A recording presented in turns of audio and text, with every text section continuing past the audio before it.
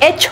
Con motivo del 75 aniversario del Instituto de Física de la UNAM, el actor Paul Zaloom fue invitado a dar 2 presentaciones sobre ciencias y experimentos en el Museo de la Ciencia Universum y posteriormente en Chapultepec, en los cuales la gente disfrutó de las clases de química y física más divertidas del mundo.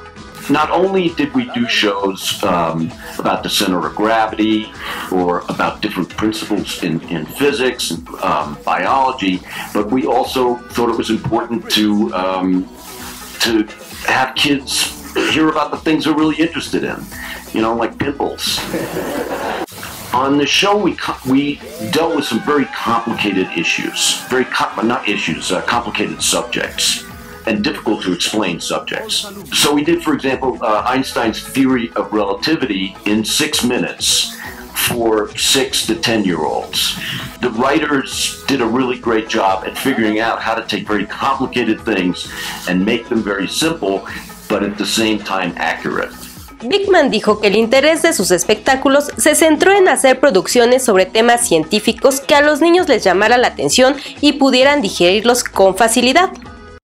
World of writers, researchers, producers, people who built things, like props or different things we needed for demonstrations. Big team, like at least 50 or 60 people. Well, I guess part of what was good about Beakman was Beakman sort of made science cool and weird and goofy.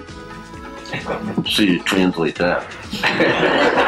And it was not our job to teach everything, you know, and it's not school, it's just television.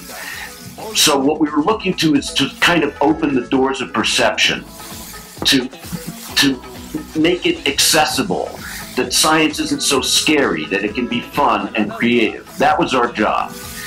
And then the teachers and the libraries and, you know, everybody else, it's their responsibility to do, you know, the detailed stuff. So we got to do the fun stuff. El éxito del mundo de Beakman en México fue tal que el gobierno del DF tiene la idea de desarrollar un programa de este show con nuevos contenidos exclusivos para México. Por el momento la propuesta sigue en pie y en los próximos días se dará a conocer si habrá o no más mundo de Beakman con nuevos contenidos. Esto fue Clorofila, soy Marta Mejía, adiós. When I tell my friends and family at home, they don't believe me.